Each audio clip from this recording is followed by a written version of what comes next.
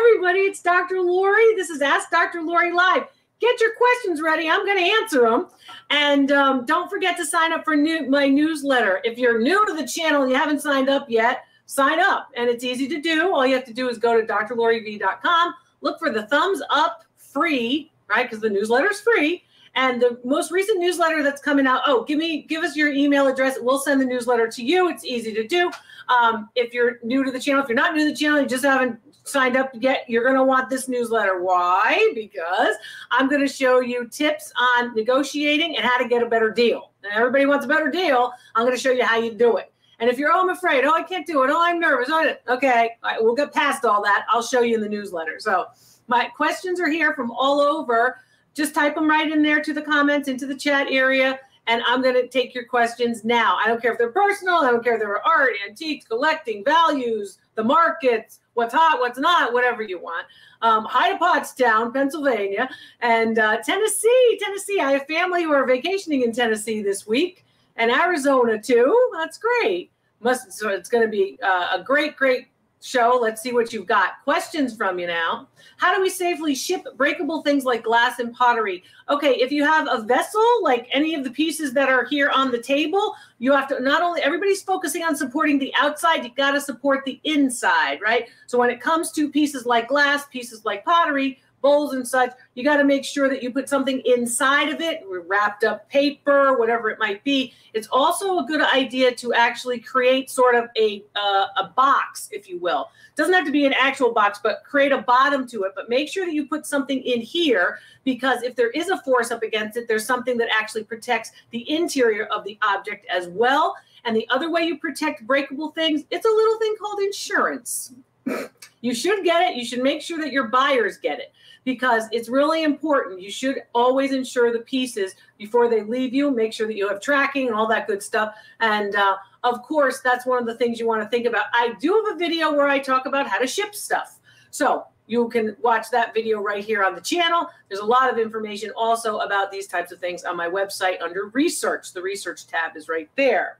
So can you give us a clue about your collaboration with Lone Fox? I can't talk very much about the collaborations, but I am having collaborations, and I really enjoy the collaborations with great folks. So I'm excited about that particular collaboration that we've done together. I think it's really a very cool, innovative designer, and I've collaborated with lots of cool people. And I will talk more about that. I'll talk a little bit more about that at the end of this show, but I'll talk more about collaborations and a busy week that I had. I had a very busy week. It's good to see, of course, many of our regulars who have been with me for years and years following. But a lot of things happening, interviews with, magazines about things like coffee grinders and splatterware, which is one of my favorites. I have a question about marbles. Are they valuable? Yeah, marbles can be valuable. And I've spoken about marbles in lots of the live shows as well as on my website. You have to look for certain attributes. I always tell you things in lists, right? Because this is all about lists. So when you're looking at marbles, I want you to look for size. I want you to look for color. I want you to look for conformity of the glass, right? I want you to make sure it looks pretty good, right, in terms of the shape. I also want you to look for elements like a Lutz swirl, right? I want you to look for certain kinds of aspects of those particular marbles. Some of them very valuable, some of them pretty run-of-the-mill, but a lot of people collect marbles. Glass in general is a very popular collectible, and it could be something like a glass bowl or a glass pendant or a glass marble or a glass paperweight or perfume bottle, whatever it might be, lists of some of the glass things that people collect.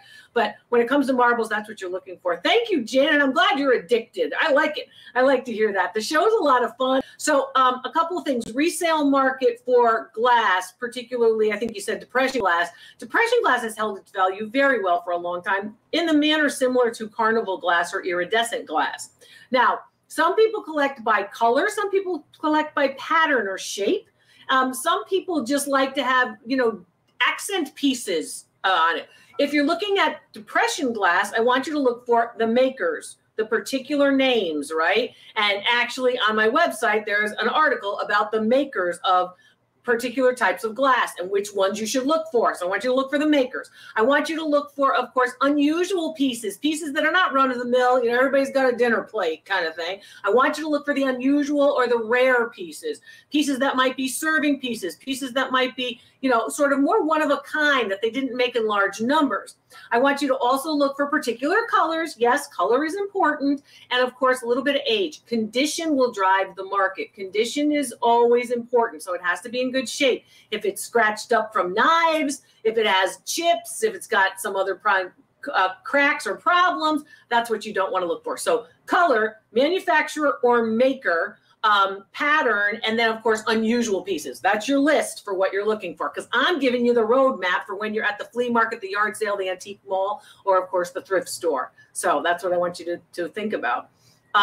Yeah, people love lists. I love lists. It's easy. And, you know, I've taught for a long, long time. You know, I've been an appraiser for 25 or more years, but I have to say that having been a university professor, one of the things that would help you is if you could have a list, if you could see it in your mind's eye. This is why I repeat so much. I repeat stuff because I want you to get it. Once you repeat it, you'll go, oh, I know that. I know that. Even if you only remember one or two things of the list, then you can add the other things. You can, of course, rewatch the videos or, of course, download it too. Are signed and numbered serigraphs worth much? Well, yeah. I mean, signed and numbered serigraphs, it depends on who the artist is with the serigraph. So are you talking about Andy Warhol or, you know, some other printer, right? And it could be really serigraphs. You want, again, low numbers. You always want a signature, and you actually want two signatures on a serigraph. You want one that's called in the plate, looks like it's part of the print. And then you want one that's pencil signed or ink signed that doesn't look like it's part of the print. So if you're looking for serigraphs and you want to know which ones are valuable, here's what you look for. Serigraphs or silk screens, look for an overlay of color, right? So the red overlays the green, for example, or it butts right up against another color. So they're basically, that's how the process works, silk screening or serigraphy. You also want to look for the artist. Different artists will command different amounts of value, right? Different money. Then you want to also look for signed and numbered. I like double signed, right? I like it signed in the plate. I like it also signed by pencil or ink, right? Could be magic marker too, or Sharpie's not a bad thing, you know, in the 21st century, but that's what you're looking for. Lower numbers are always better. I don't care if it's numerator, denominator, I love lower numbers, right? Because you want a small print run. That's indicated by the number underneath, of course, that line, or what would be, of course, the denominator if we were doing math class fractions. That's what you want to look for. Those are some of the lists for those. So remember, do you need a certificate of authenticity? Here's the thing about a certificate of authenticity. You need an appraisal, okay? Because the certificates of authenticity sometimes are only signed by the person who sold it. So people go, well, who signed this piece? So again, you do not need a certificate of authenticity per se to sell a serigraph. You do need an appraisal, and you need an appraisal close to the time when you're going to sell it, right? And the reason for that is you need to know what the current market is, right? So that's what you're looking for there. Seriography and prints in general, you know, people who collect prints and who know prints and who know art can recognize whether or not you have a real piece or a fake piece. And I'll teach you how to tell the real from the fake too. So don't forget, that's what you're looking for. Thank you very much for your super chats and super stickers. That helps to support the channel. It helps me to make more videos that help you. And when you do that, it tells me, you know what, she's been helping me. I want to support Dr. Lori because she's been helping. Can original monotypes be worth something? Yes, monotypes, right? So they're usually prints, but there's usually mono, right? That idea of having a monotype for one hand monotype, or in fact, one particular example of one image. They can definitely be worth something. Sometimes they're worth more than some of the more, what would I say? Sometimes a monotype is actually worth more than the more highly recognizable print, right? Because not everybody has it. So it's this idea of uniqueness or one of a kind. So that's what you're looking for. But anytime it's a print, it's a reproduction, right? But again, if you have a monotype, that is a good piece, and usually you will be able to command some money for it. Monotypes are introduced very early on in the printmaking process. So yeah, really terrific, really terrific. I think if you can get an original monotype, hang on to it. It's good. Good question too. Thank you, Ezekiel.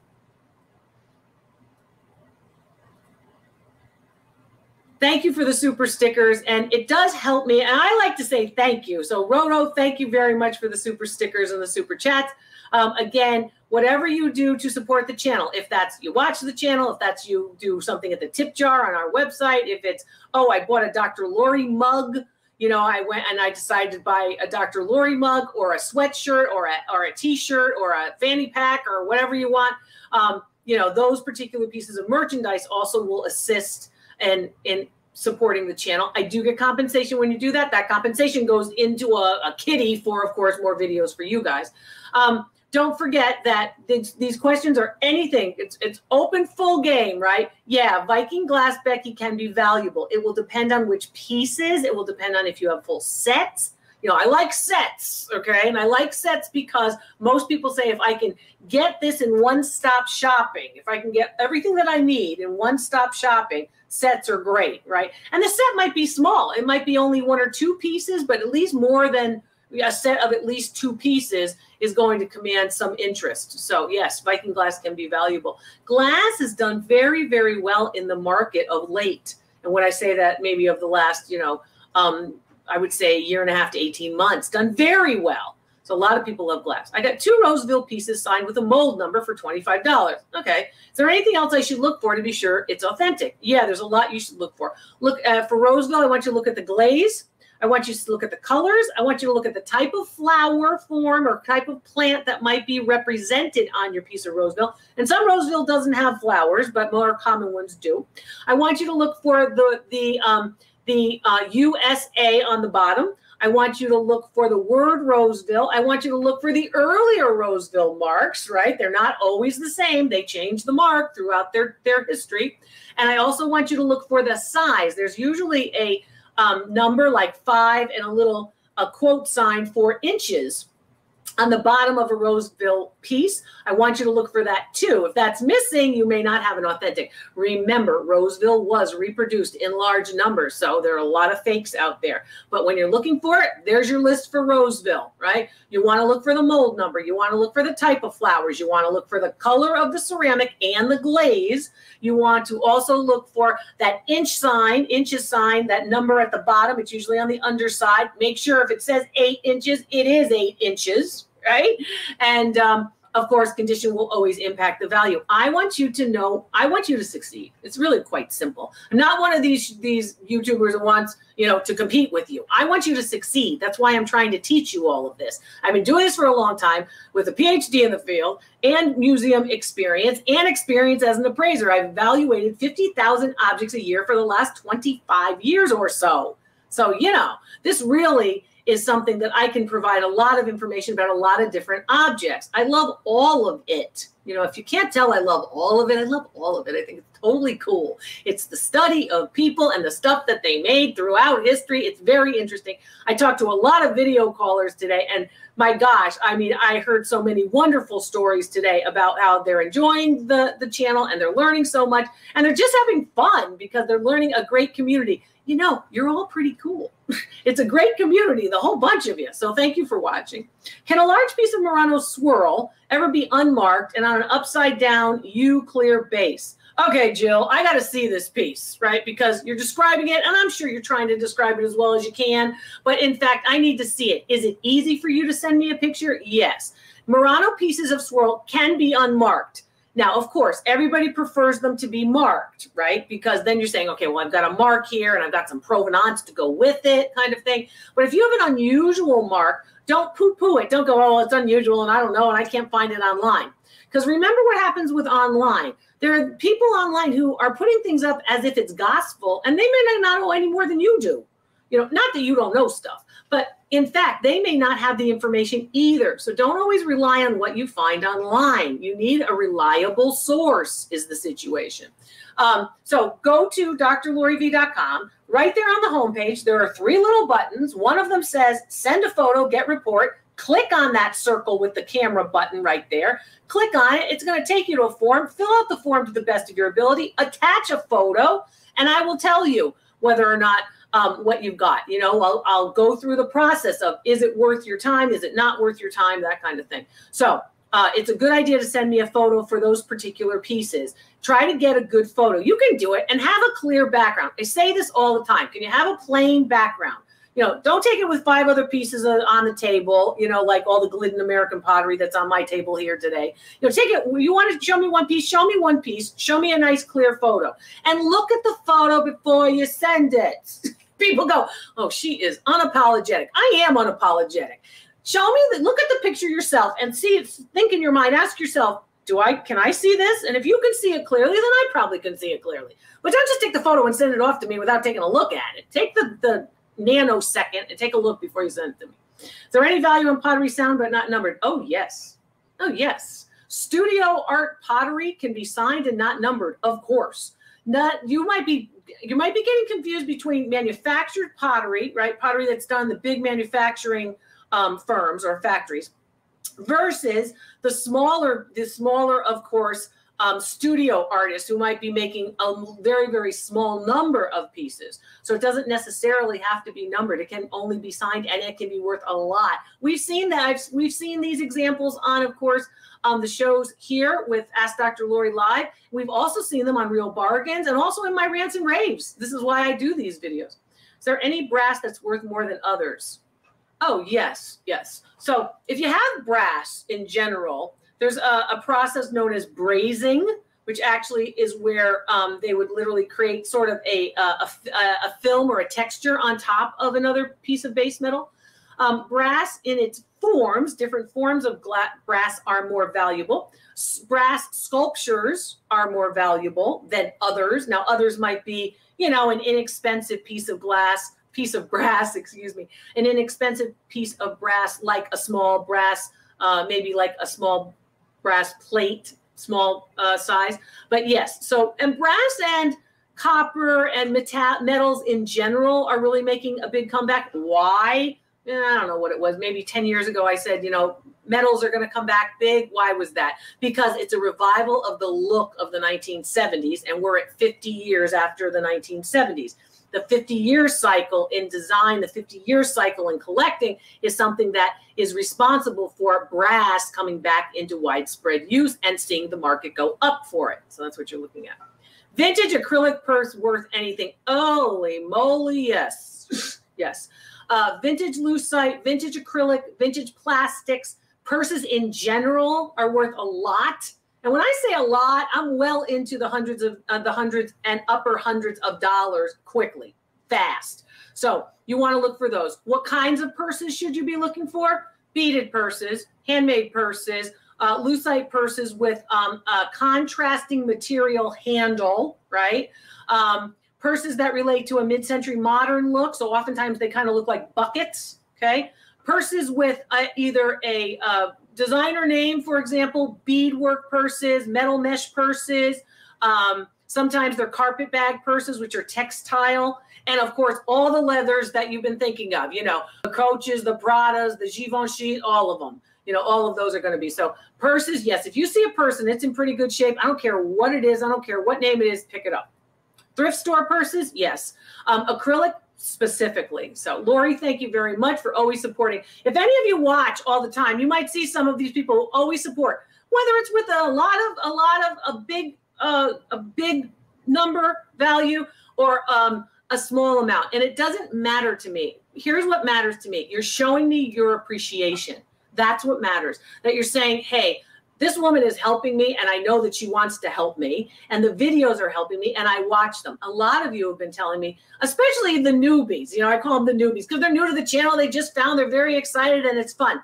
And I also talked on a video call today. I had a 30-minute video call with a couple, and they said, oh, Dr. Lori, you know, I watched you for the last 2 years, and it's still so much fun. I just love this. And it's so fun to see the excitement when you start to understand what quality looks like. And that's what I'm trying to do for you. Now, there are many of you who are saying, gee, Dr. Lori, I need to declutter. I'm ready to cash out, for example. And I also help with, of course, downsizing and decluttering. Why? For years and years and years, doing, of course, appraisals for folks who are saying, I have too much, or I want to basically streamline my collecting. What was that about? Chicken? Well, We're having barbecue chicken. Oh, that's good. You like a sweet or spicy? What do I like in barbecue cooking? I don't like things that are too spicy. Like I can eat a little bit of heat, but I don't like too spicy, right? So I'm usually like, if I was having chicken wings, which I try not to have any of those because they're fried, right? So you have to be careful of that for my weight. But I would say I usually order a mild barbecue sauce, but I don't like it too sugary either. So, I mean, I'm kind of difficult. I'm kind of difficult. I hope you enjoy your dinner, Don. It was great to meet you in the class. And of course, my classes are open. Many of you didn't know I have whole classes. The classes are so much fun. So it's 2 hours. It's a lot of fun. And classes are open. You can basically choose what class date you want, and you can join all of us. It's great to be with part of the community because, my class members are cool. And of course, I'm there for 2 hours to help you to understand about art, antiques, collecting, and values, and identification, because that's really what it is, identification, authentication, to learn what you've got. Is old Avon jewelry worth acquiring? Well, yes. Old Avon jewelry, particularly the Avon jewelry that have the little logo tags, right? Thank you, Carol. I'm so glad you're here, and I'm glad you loved the class. I loved it, too. We had a great time. And Carol had a great piece in the class, too. Some of you might even find out that you have a real bargain you weren't sure of. But, for example, Avon, when you're looking at Avon costume jewelry, here are a couple of things. I like the logo tag, okay? So look for the logo tag on costume jewelry by Avon. I like their gold pieces as well as their silver-toned metal pieces, right? I like their classic styles. They have like a herringbone necklace, pretty classic by Avon. Usually it holds up pretty well over time. What else would I say about when you're looking for Avon? Look for less is more when it comes to Avon. I think that their classic pieces, their more plain pieces, are a little bit more attractive than when they start to try to do a design thing, because they kind of try to do a lot in one.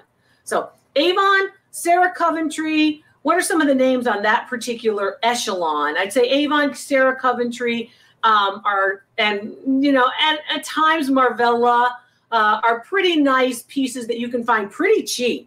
We've seen that with costume jewelry in a certain sort of tier of the costume jewelry pieces. I'm not talking about the Trafaris and the Ben Moons here. I'm talking sort of a little bit lower in terms of it. Stephanie, nice to see you. I hope you're learning a lot. There's Fairy Godmama. I like that too. It's nice to see you. I hope you're all learning. And what I really appreciate is those of you who have been with me for a long time, who are helping out, who are going, hey, you want to get on Dr. Lori's live show so you can show her an object. You have to have a good connection. You have to have a plain background. You can't have a million pictures of your grandkids behind you. Yeah. But some of our established community members are helping. They're saying, hey, this is how you do it. I've been a newbie before too. And Dr. Lori's happy to answer questions from you. So feel free. Do you have a beginner's class? Yes. Every class is a beginner's class. If you have no experience, the class will help you. Yes. So it doesn't have to be beginners. You can do this. I mean, to me, I always think we're all beginners. We're all trying to help each other. So you just sign up for the class and I'll make sure I take care of you. Don't worry about it. There's a lot to learn. But it's so much fun. And when you choose what you like, right, and the types of pieces that you're looking for, you'll do fine. If you're thinking about, have you heard of Richard Peeler pottery? I have. Now, that's the kind of question. Here's the point. It's fine that she wanted to ask that question, but I have heard about, a lot of artists, a lot of people, a lot of course, in all different echelons of the creative work, right? So when she does that, there's maybe one other person who might be interested in Richard Peeler pottery too, but the majority of you are like, okay, I don't care about that question. So I really want your questions. Don't be upset, Ms. Thorma. Hang on. I do want your questions to be sort of the types of questions that everybody can benefit from. But Ms. Thorma, you can actually go to my website, click on that brown button, that circular button right there on the home page with the camera that says, send a photo, get a report. Click on that, fill out that form, send me a photo, and I'll help you with your specific question.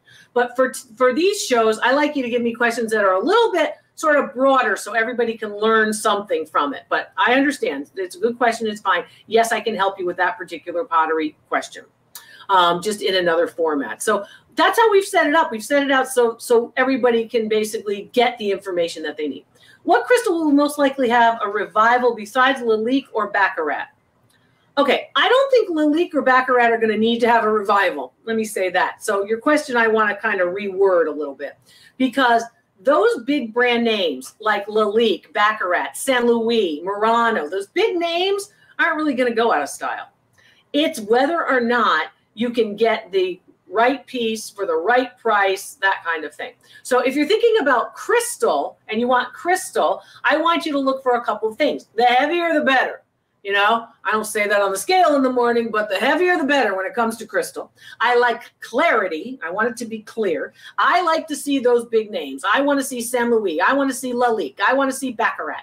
So I want to see those particular very well-known brand names when I'm looking at pieces of crystal. I like to see significant size in terms of a vase, for example. So you got a whole bouquet of roses, which of course I get from my suitors all the time. There's roses coming in here all the time. I wish that were true, but big, significant, right? In terms of the vases too. So really, really nice. And no tinging. Don't do this. Don't do this. And the reason you don't want to do this is you can damage the piece easily, and it doesn't really tell you much about quality. There's so many people say it tells you about quality. It really doesn't tell you much about quality. What it sounds like to your ear may sound different to somebody else's ear. It doesn't really speak to quality. So quality is going to be in the manufacturer. It's going to be in the brand name. It's going to be in the condition, size, clarity, and weight. Did you get that list? That was the crystal list. I mean, here it is. You want the information? Here it is. All you have to do is watch. Thank you for your super chats and super stickers. I grew up in New Haven, Connecticut, honey. You know what? Hockey teams. And I went to the University of Michigan, so I love the Michigan Wolverines. I love their hockey team. And it used to be the Hartford Whalers, right, when I was growing up. I do like the Tampa teams. Because I've done a lot of work in Tampa and I followed them for a long time too. But I do love hockey. I think hockey is a lot of fun. I don't mind a fight in hockey. I mean, this is how it is, you know, that's part of it. And you know, if I were on the ice like that, working as hard as they do, I have some very good friends in Pittsburgh whose sons are excellent hockey players. I'm always excited by that. I have a good friend who I spoke to this week, actually in Connecticut, who her son is bound for Michigan hockey too. And yeah, I like hockey. I like any sport. I love baseball. I got to say, I love baseball. I love swimming. Katie Ledecky, I can't believe her. I think she's fantastic. I love swimming because I was a swimmer for a long time. But give me a sport. Whenever I go to a new city, I mean, this has been true of my life and travel for years and years. Whenever I go to a new city, I go to the museum. I got to go to the museum. And, you know, that's in my blood. But I always take in a sports event. Don't really care what it is. If it's tennis at Wimbledon, if it's, you know, I don't care if it's curling, if I'm in Norway or Iceland, it doesn't matter to me. I want to see a sporting event. You know, I'm in Chicago and I go see the, you know, the Cubs. Yeah, or the White Sox. I always do that. Are Fenton glassware items going to decline in value? There's a lot of Fenton out there. So anytime the market gets flooded, right, you're going to see a lowering of the value, right? But when you see a name like Fenton, you'll see that certain lines might reduce in value. But this is why you have to be careful with respect to what you are actually collecting. And you know, a lot of folks are going to be hurting those of you who are resellers if they are selling things too low. You know, so somebody doesn't know what they've got. They don't bother getting an appraisal and they just put something, oh, I got it for $1 at the thrift store. If I get $5, I'm happy. They hurt you in the market. I got that Fenton piece and I got it for $1 and I only want $5 out of it, but it's worth $40.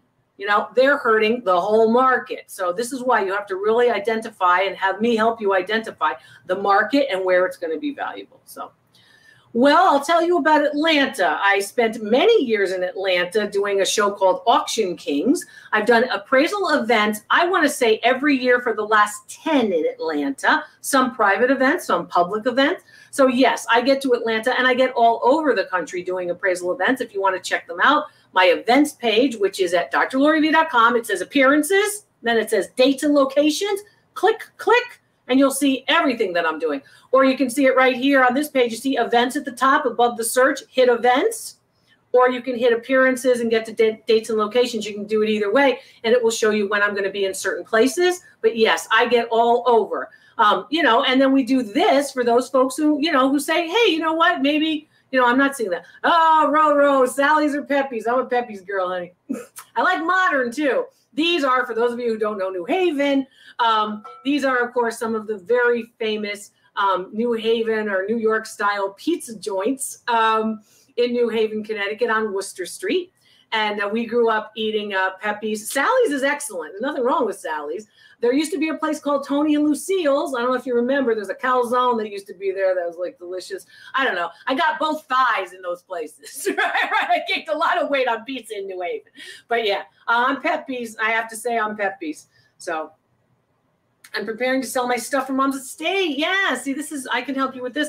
Lots of vintage household, vintage sound equipment. Okay, that could sell very, very well in places like eBay. Hummel figurines, look out because I'm coming at you with more information about Hummel. Do not pass go, collect $200 before you watch my videos and read my articles about Hummels. You are making a lot of mistakes. Same thing with Capodimonte. Pyrex is hot and so is milk glass.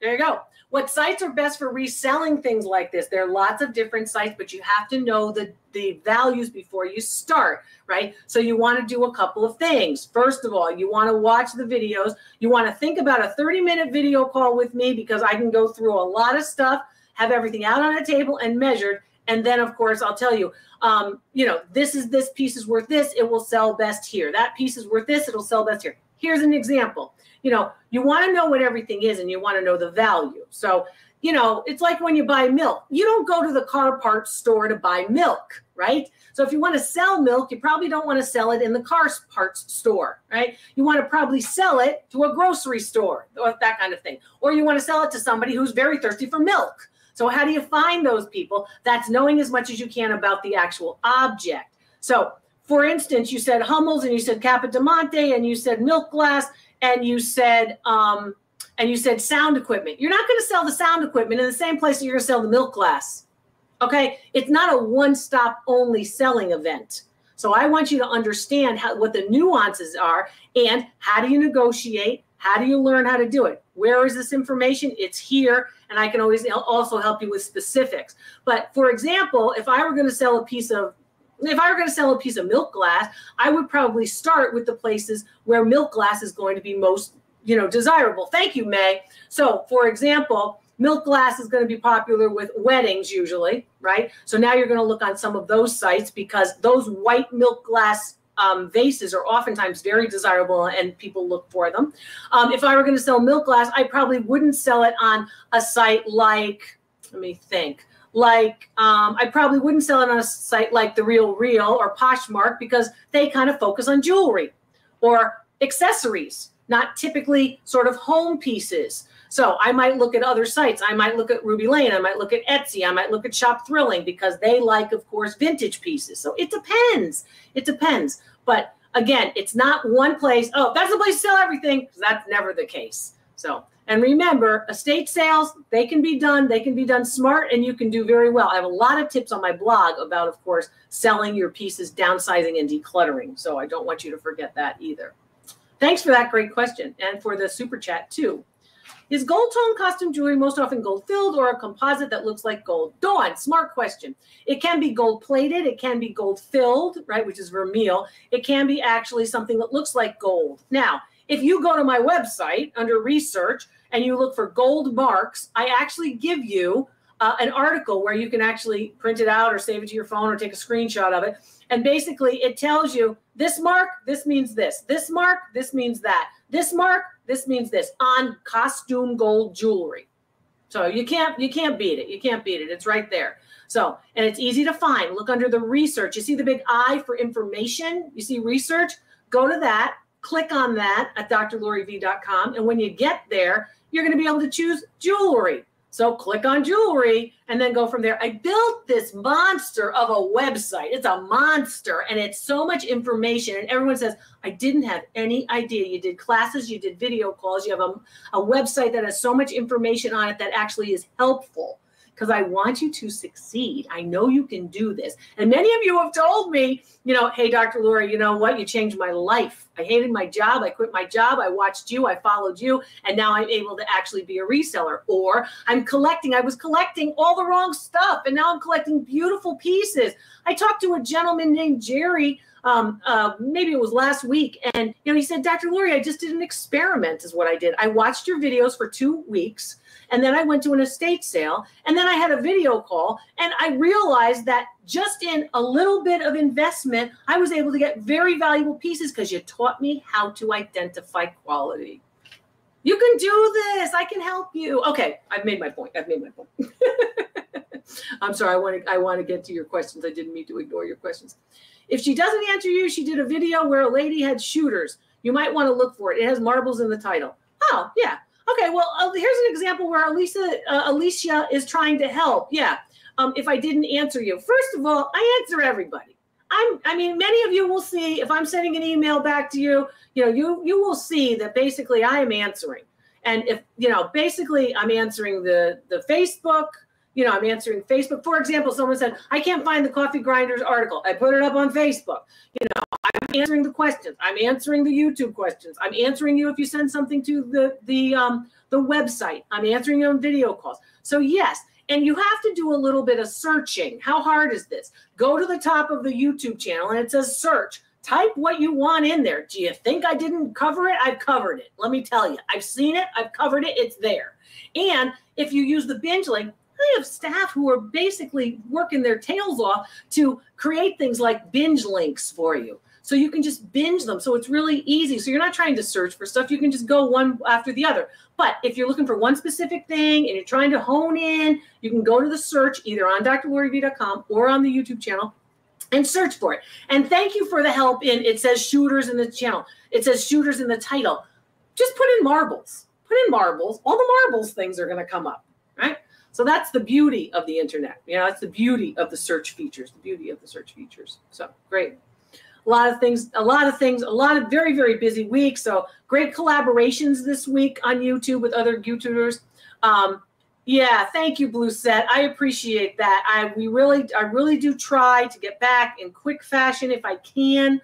Sometimes I'm doing something else. Sometimes it's as simple as, oh, I went to the ladies' room. Sometimes it's as simple as I'm taping something or I'm on a show or, that kind of thing. But yeah, usually we get back pretty quickly. And if it's a staff thing, if it's something that, oh, well, I had this video call and I got a question about a schedule or something like that, they're better than I am, actually. They're excellent. So they get back fast too.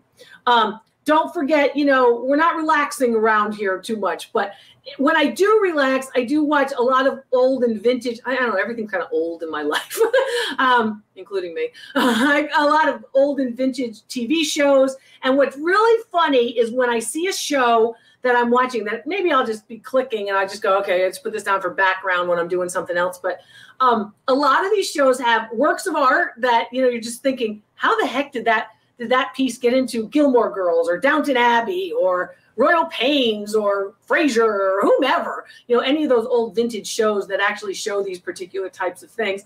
And it's really funny because I would like to know, for those of you who might have an in, whether or not you've seen some of these shows that actually have something that relates to thrifting, antiques, and such. For example, I was watching Royal Pains and one of the characters actually was bubble wrapping something.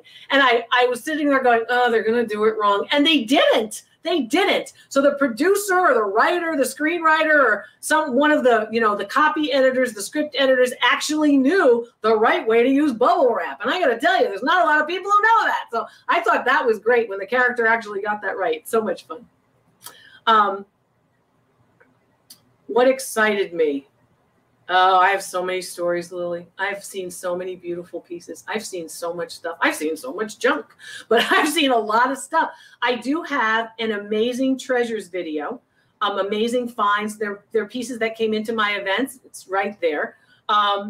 You can search for those videos. But when I think of some of the most unbelievable pieces, I think of some of the private appraisals that I've done. I think of pieces like Leonardo da Vinci that the people didn't realize they had a real Leonardo da Vinci. I mean, you'd expect that in their house.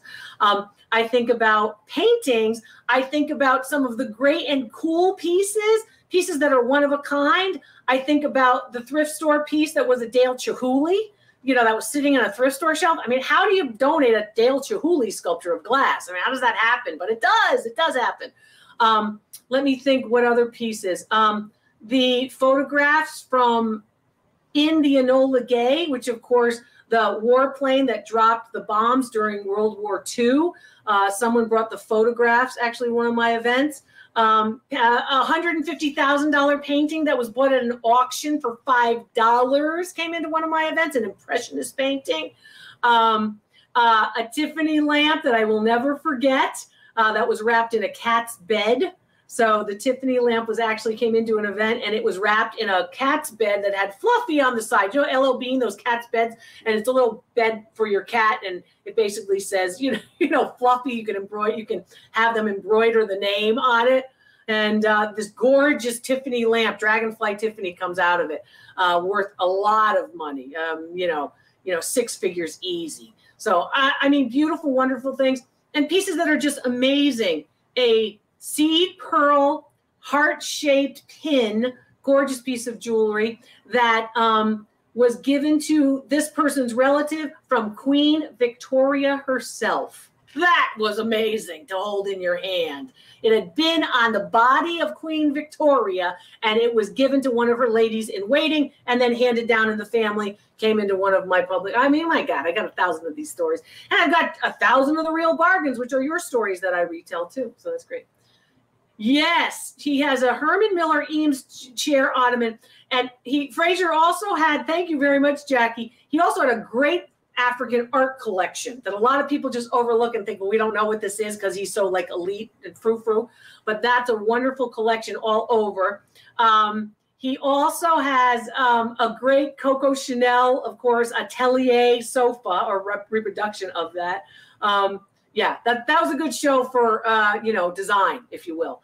You know, Florence Knoll, who is known, of course, Knoll International. Florence Knoll could have walked onto that set, but there are a lot of them in a lot of these shows. I wrote a book on a sculptor named Seymour Lipton, and I was watching Gilmore Girls on reruns one day. You know, my nieces were in the room, and they said, "Oh, we'll watch this." And all of a sudden, I look up, and as they're walking through Yale, and I was at the Yale Art Gallery, one of those Lipton sculptures that I studied was there on the set where what was her boyfriend's name?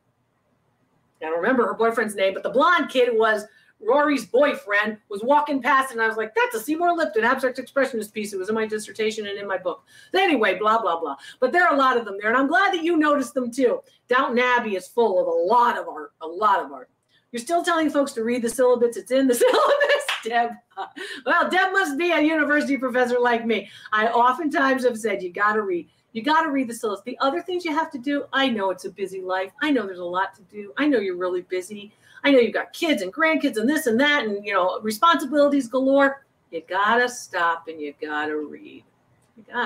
You got to just stop and read. A lot of the reasons why people are making mistakes or why you're not benefiting as much is because you're not reading it. And I know, I get it. I'm busy too. I mean, I make mistakes. I miss stuff. I go, oh yeah, they did tell me that. Oh, but you have to really sit down, slow down, and take a read. And take a little time for yourself. If you love this and you think it's fun, why shouldn't you have some time to yourself to enjoy this? What is folk art? All right. Mo, this is a good question. So a lot of people will say, I like folk art. Folk art is oftentimes art that is, in fact, indicative of a particular culture, right? So it's usually of a particular culture. So it might be something like a Pennsylvania Dutch hex sign would be considered folk art. Or maybe it would be a hand-carved duck decoy might be considered folk art. Sometimes quilts are considered folk art of a particular time period. So those are some of the examples. If I had to give you a list of folk art, those are some of the examples.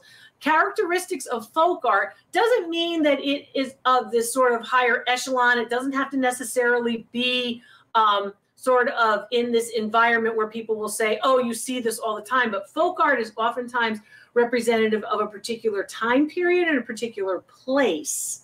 And you have fewer of these well-known artists in the folk art community. So, well, what do you mean? Well, you might know an artist like Jack Savitsky, who's a relatively well-known folk art in northeastern Pennsylvania, who was well known for drawing images of, in fact, coal miners, right? And that kind of thing. But that's indicative of a particular place. You're not going to see his name be as well known in places like, I don't know, Tucson, Arizona, or California. So this is what I mean when I think about folk art. Think about place.